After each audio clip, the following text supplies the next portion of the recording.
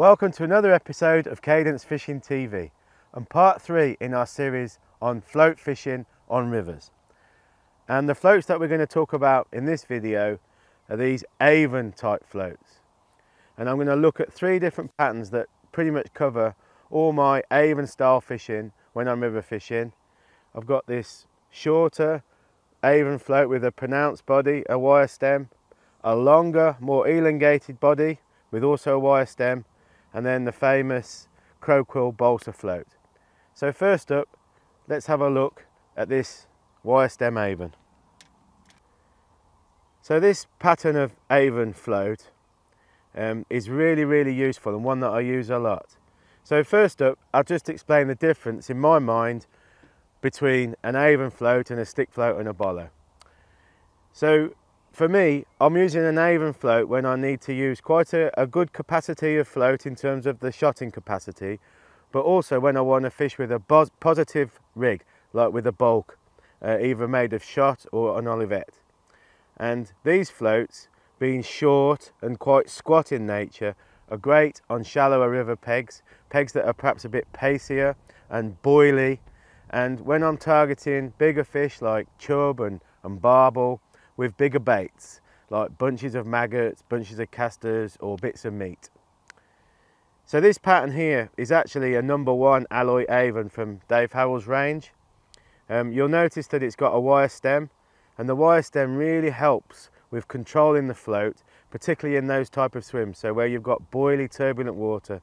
The wire stem offers some weight, and the fact that it's streamlined allows the float to remain in a decent sort of route down the river without getting too much affected by the turbulence.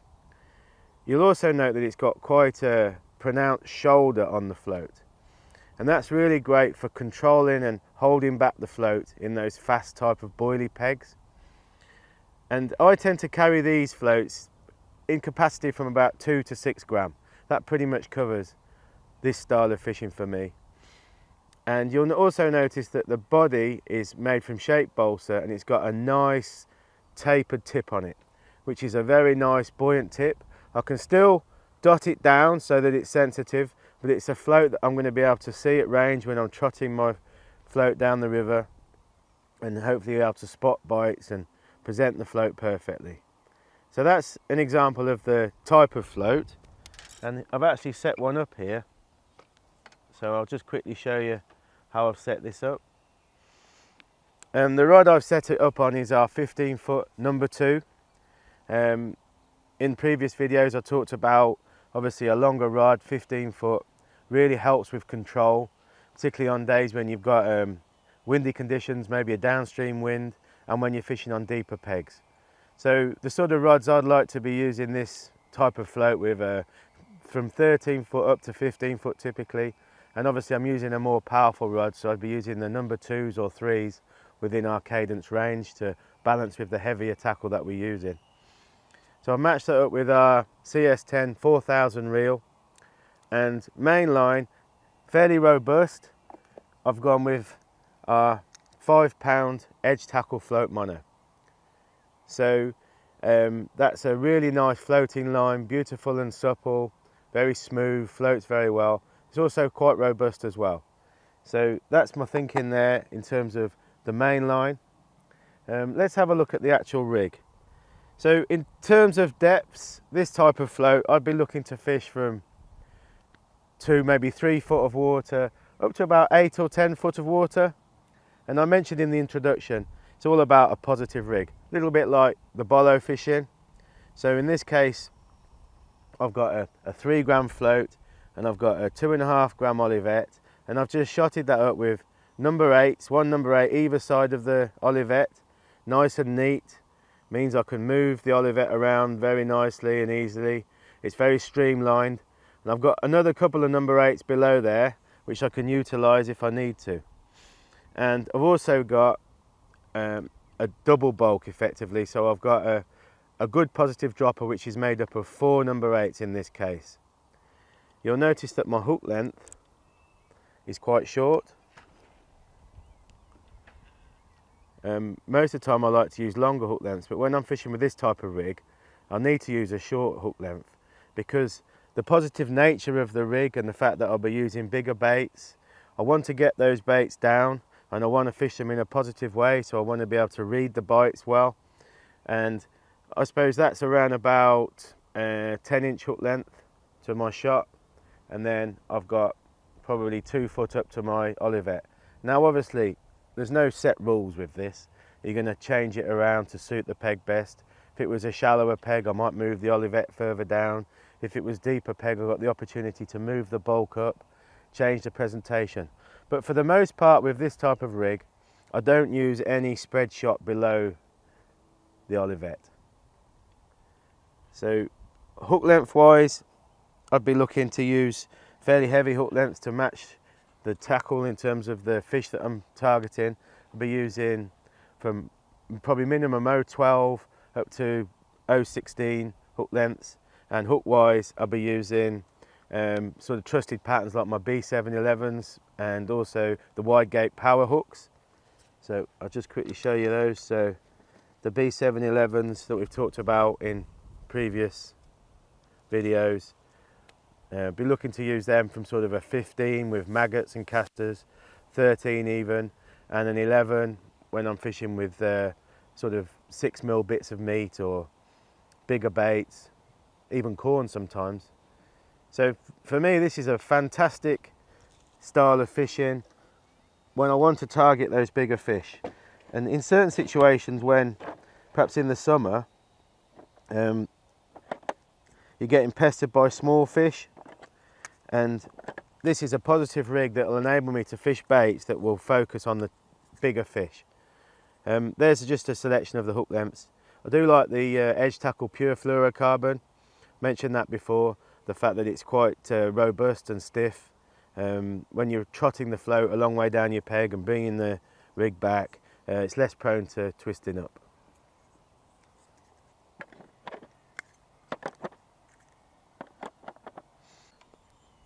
So that's the first type of Avon float that I wanted to talk about. And the second one is one that I don't use as much, but on its day can be very, very effective as well. And this has got very similar attributes to the first float in that it's got a nice wire stem, but you'll notice that these floats are longer. So for me, this is the type of float that I want to use when I want a similar type of presentation, similar situation to the first float, but perhaps I'm faced with a deeper peg. So sometimes on rivers like the Y and the 7, you know, you can be faced with pegs that are 12, even deeper, 14 foot, 16 foot, especially when you've got water on.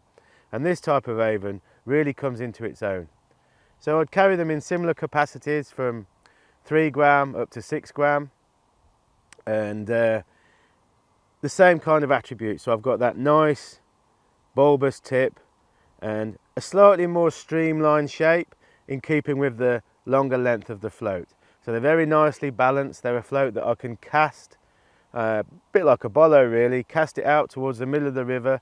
A lot of the time in these situations when I'm fishing deeper pegs, I'll be fishing close to the bank. And these floats are also very useful for when you're fishing with baits like maggots and casters and you're targeting fish like dace and roach in a challenging situation. So in a deeper peg, you've got this turbulent flow. That's where these really come in. Bit of a crossover there really between a stick float and this type of Avon, but they really do justify themselves in the range and in terms of the floats that I carry. And this one is the Dave Harrell number 2 alloy Avon. So in terms of the rig, it'd be exactly the same, very positive with a bulk and then some number 8 droppers that I can employ as a double bulk. So with this rig, I might actually consider spreading the shot out from the bulk if I was targeting fish like roach and dace and I wasn't really casting far from the bank. So if I was just doing a nice underarm cast, just fishing a rod length out, I can fish that very effectively, and I can improve the presentation by moving the bulk up and spreading those number 8s out.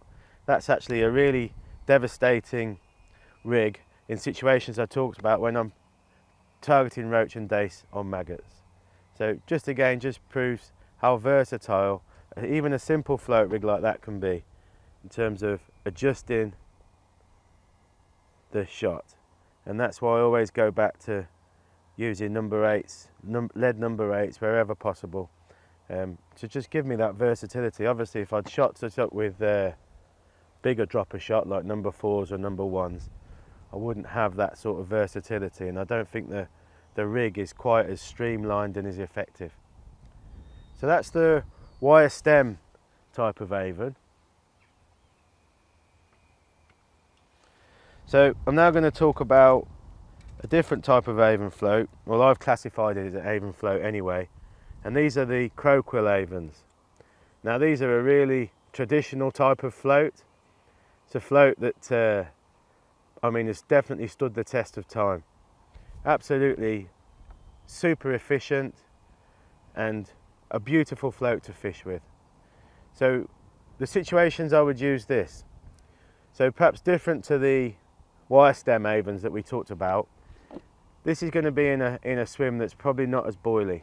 So you're faced with a more even type of flow, but you've got a good depth, sort of over 6 foot, and these floats were originally designed for fishing on rivers like the Bristol Avon, which were deep, so 12, 13, 14 foot deep, not too powerful, and when you're fishing with bigger baits like bread, but also fishing with maggots and casters as well. And Topper Haskins was the famous angler from the Bath area down on the Bristol Avon that really was devastating with this type of float.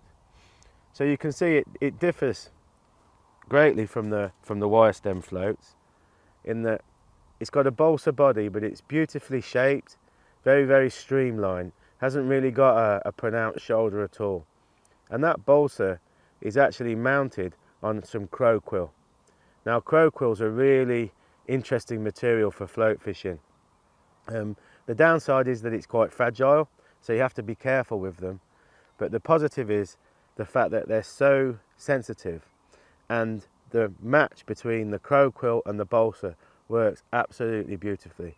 So what you achieve is you've got a beautiful float that's got a really good capacity from the body made of balsa, and it's very, very lightweight.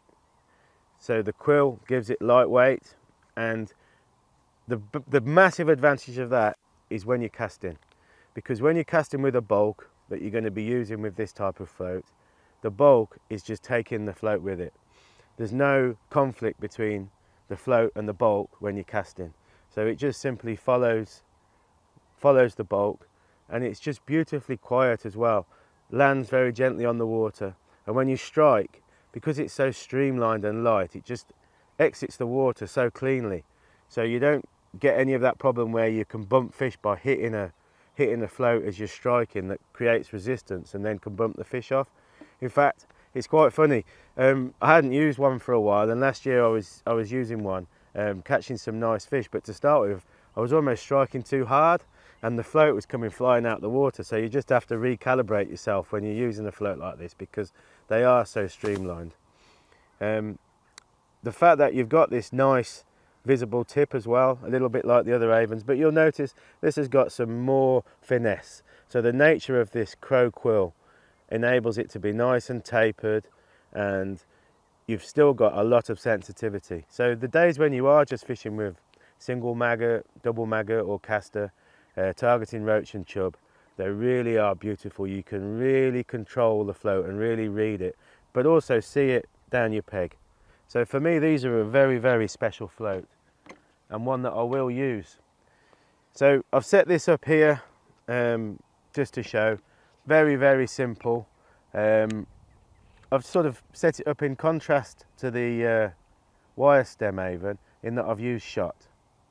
Now, sometimes I do prefer to use shot on a crow quill Avon, not just because it's more traditional, but I just feel it makes the rig more streamlined, and I like the fact that I can adjust my float by changing the float size. So maybe I start on a 3 gram, the wind gets up and I need to step up to a 4 gram. I can just change the float and just add the relevant shot onto my bulk very quickly. So it's a very quick and efficient style of fishing. The shot I'm using in this case is these Dinsmore number 1s, obviously non-toxic. and I really like them because they're coated. And you know, just as a general rule, you don't need to bite them on, you just need to gently place them onto the line and just squeeze them gently, which will be enough to keep it in place, and then you can actually move that around. So I really do like these Dinsmore shot for that. If I was going to move them a long way, I would actually just use my fingernail, put it in the groove, take the shot off and then place it back up. So I'm fishing this rig with a bit more finesse than on the wire stem. So I'm using our 4-pound floating mono as a main line. Just in keeping with perhaps fishing slightly lighter hook lengths and smaller hooks to try and balance everything nicely. Hook length wise, I'd really be wanting to use 0.10, probably up to about 0.12 on this type of rig. If I was fishing bread, bigger baits like that, then perhaps I would go up to 0.16. But this float really fits in for me when I want that Avon type of presentation, Avon type of float, but when I'm fishing with a bit more finesse. Now you'll notice on this one that I have actually just used 2 number 4 shot as a dropper. So again, I'm not going to be spreading shot out with this rig. I want a nice positive rig, but I could use 8 number 8s or 6 number 8s instead of that, which I might do on a different situation. But I just wanted to show a different type of shot in. And again, I'd be using a shortish hook length, just around about 8 to 10 inches in length. Hook wise, probably fishing with a bit more finesse, so the good old carbon match sizes from 16 up to 20. Wonderful hook, obviously got the finesse for fishing with single baits like maggots and casters. And if I was going to be targeting more chub, then I would probably step up to the 7-11 in smaller sizes, like from a 17 up to a 21. But yeah, it's a float that I don't use a lot now, but on its day, a little bit like the lignum stick when we talked about in the stick float section, they really do work. And certainly when it comes to pleasure fishing, I don't really think there's a much better way of fishing an Avon float than fishing with a traditional Quoquill Avon float. The rod that I've used in this situation, a bit longer, so I've gone with a 16-foot number 1. Typically when you're fishing on deeper pegs, like on the Bristol Avon, maybe 14 foot, 15 foot, obviously a 16-foot rod's really going to help. Casting wise, it's all about just a nice efficient underarm cast, nice and smooth, and just make sure that you feather the line by trapping the finger on the spool when the float's just about to hit the water, so that you spread the float out in a nice line with the hook and the float, so you're not getting any type of tangle as the float enters the water. So that's the Quoquill Avon, and kind of concludes that section on Avon floats. Check out all our products on the Cadence website for the rods and the reels, and our Edge Tackle website for the line.